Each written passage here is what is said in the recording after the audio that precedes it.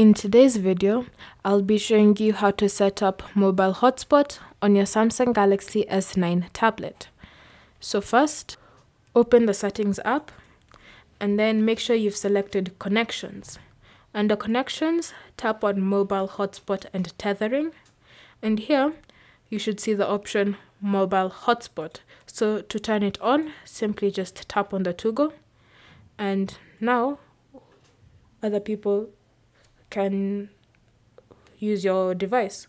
So you also have the option of changing your network name, changing your password, and then you also have the option of having a one-time password. So if you turn that on, you can only give them the password and it can only be used once. So every time they want to connect to your device, they'll have to use a different password. You also have the option of having a QR code, so they'll just scan the code to connect to your network. Thank you for watching. If you have any questions or comments, leave them down below and we'll get back to you.